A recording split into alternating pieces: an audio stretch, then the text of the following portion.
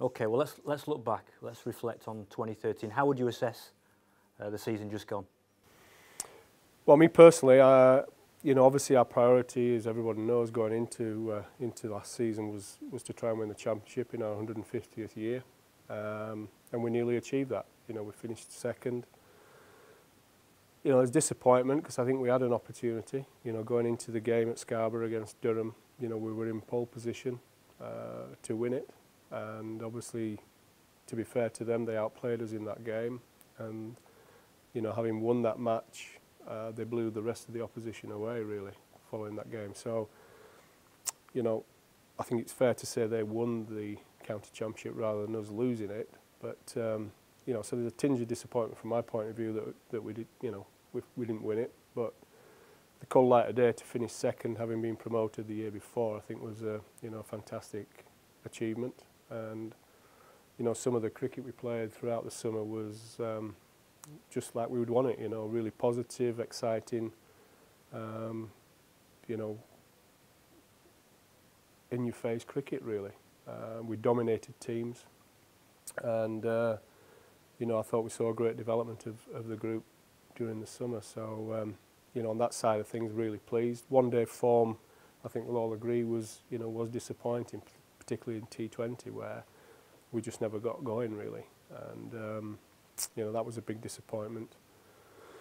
YB40, again, you know, we didn't play to our capabilities. We did introduce a few young players into that purposely because, you know, I'm sure you'll come on to that in a little while about the England selections, but we have to bear that in mind. And with so many lads being involved with England now, you know, we do have to look at the future and try to progress our young players, which we've got a really nice group of young players at the minute, but we need to really try and progress them quickly over the next 12, 18 months. You know, we need the next core, if you like, to be ready to play first team cricket. So that was a great opportunity for us to blood them, you know, see how they reacted to first team cricket, and as to whether, you know, they were going to be able to hack it at the highest level. So again, although, you know, results were disappointing, you can't blame the young players for that. I think, you know, our more experienced players didn't perform at that form of the game either. So, you know, our plan is to work hard this winter on one-day cricket again. You know, obviously we had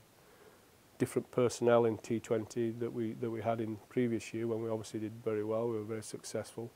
But I think it's fair to say we didn't replace the key players that we had in 2012 and 2013. You know, we missed that. You know, the Millers, Starks, and Root, if you like. Andrew Gale only played 3 games, so we missed those guys, and unfortunately weren't able to replace them. What about yourself, Jason? What are your thoughts in particular the 4-day cricket? I mean, was that a pivotal moment when we played Durham? That was agonising 4 days at Scarborough? It was, and you know, we just didn't perform the skills that we'd been doing all season. It was as simple as that. We didn't quite implement the game plan, especially with the ball. I think we just didn't quite get it right. Our lines and our lengths weren't as disciplined as they were leading up to that game. And you know, full credit to Durham, they absolutely capitalised on that, and we played catch up. And look, they played some wonderful cricket, and you know, you do have to give them credit, but it doesn't hide that disappointment, I suppose. But yeah, it was, you know, and then Durham obviously just went on and played some great cricket from that moment on. Probably gave them a little bit of momentum. And yeah, they just went on and won the championship. And was it about how we handled pressure? Was that the difference between the two teams at that particular time? You could put your finger on a number of things. You know, people will argue that it's pressure that makes you not get your skills right. Could that have been a reason? Quite possibly. But you know, it's done now. You know, I think that the way Durham played from that game onwards, I think we would have had a tough time trying to chase them down in any case.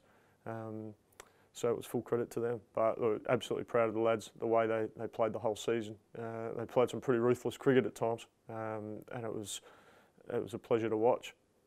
Do you believe in the adage that you've got to lose one to win one? You know, will we learn from it? Will we get stronger this coming time?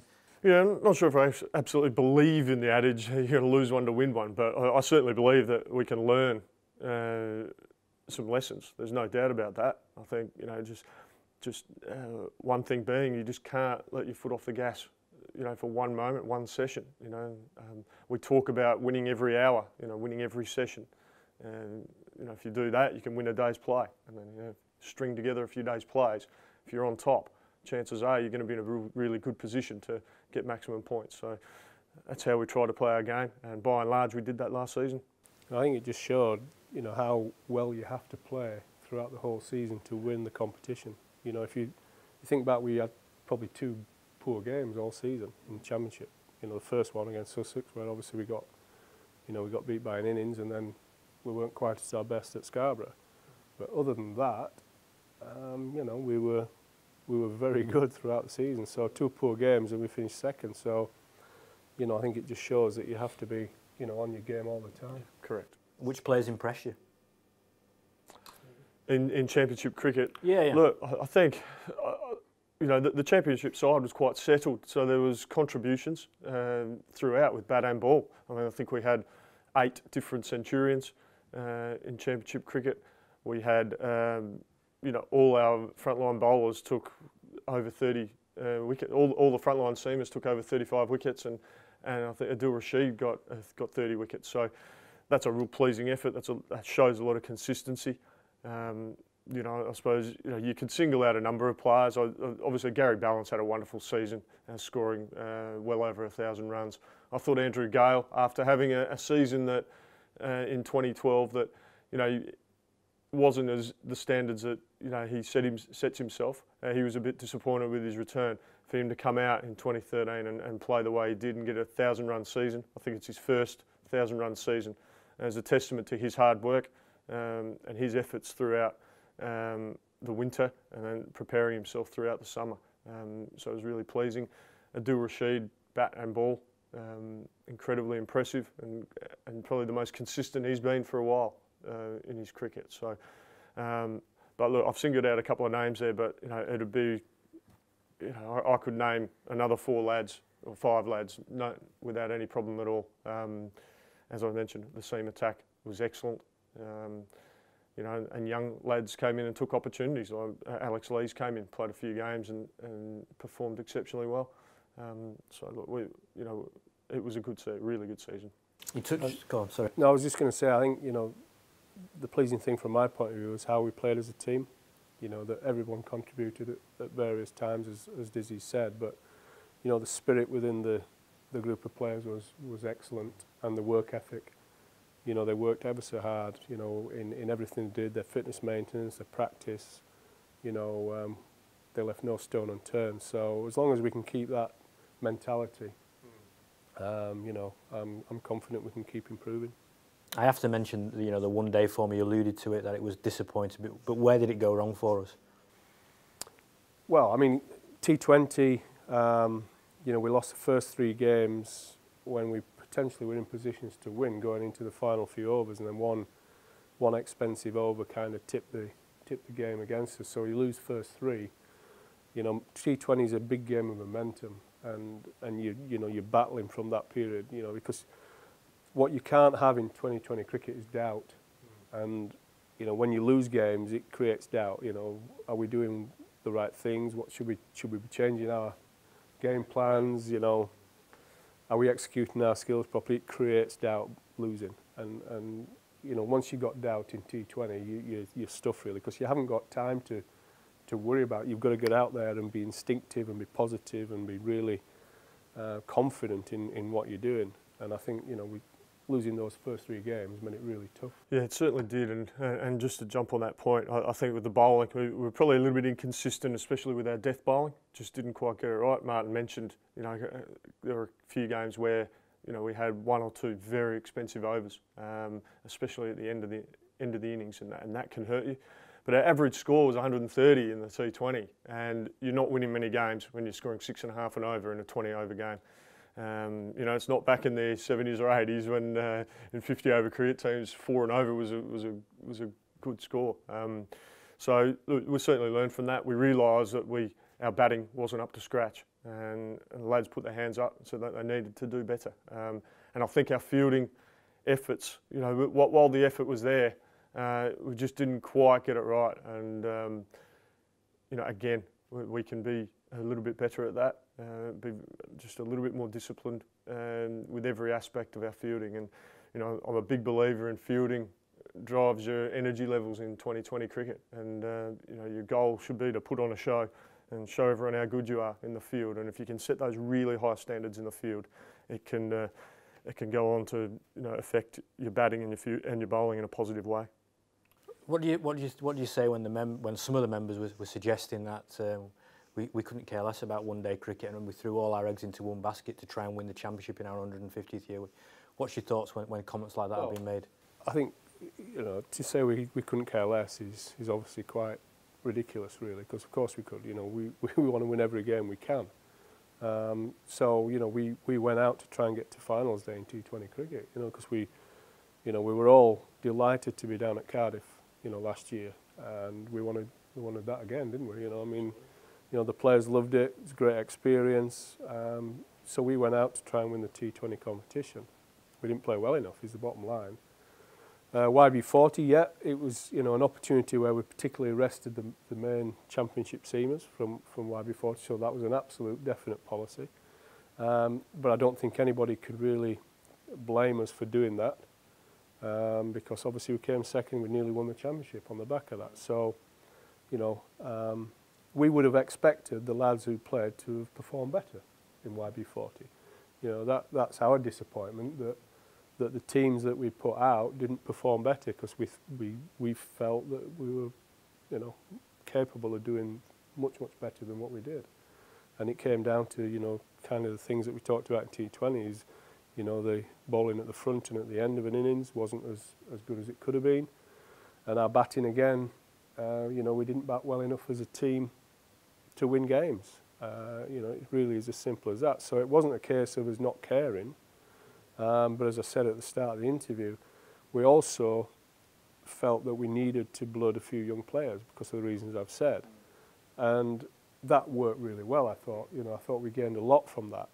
You know, and hopefully that will pay us dividends, you know, down the line. The fact that the lads have been introduced into first team cricket. And as I said, you can't blame the young players for us not winning games in that competition. You know, there were plenty of players, you know, with seniority that didn't perform well enough.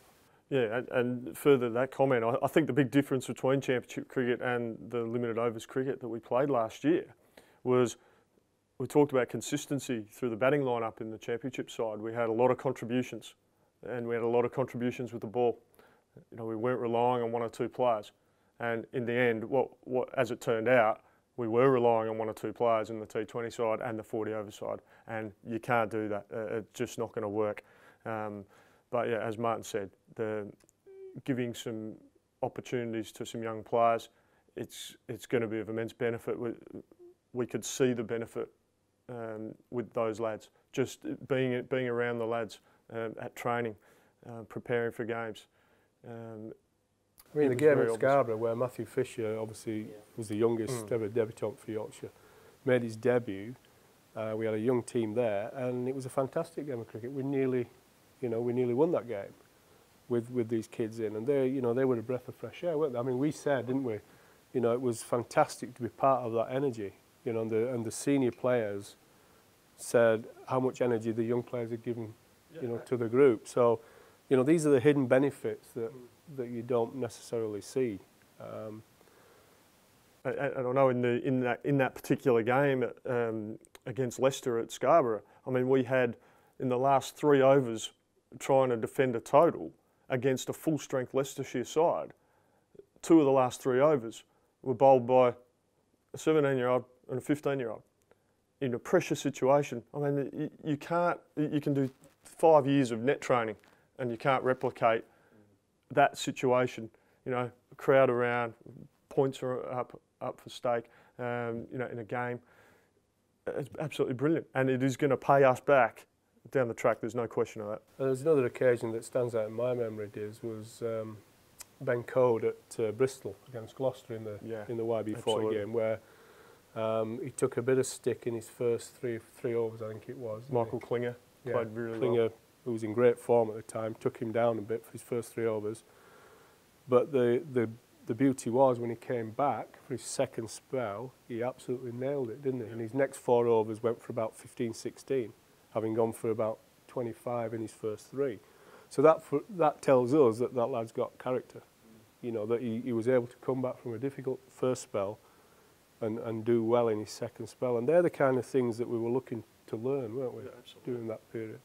So just to put closure on 2013, and as we look ahead to the new season, one-day cricket is a priority for this club? Yeah, it absolutely is. You know, as we said, you know, Championship cricket, you ask any member of Yorkshire County Cricket Club and they will tell you County Championship cricket is the most important. So you can't have your cake and eat it. You know, we can't have some people saying, well, you don't care about one-day cricket because you're putting all your eggs in the Championship basket. Yorkshire members say County Championship cricket is the most important thing to them. You know, that is fact. But from our point of view and the club's point of view, we want to compete on all fronts. What we've got to do within the fixture list is manage the squad. You know, and that's what you tried to do last year, was manage the squad to try and get results throughout the whole 3 competitions. And that's what we'll continue to do. We want to win games. We're not turning up on a match day not wanting to win. It's not what we're about.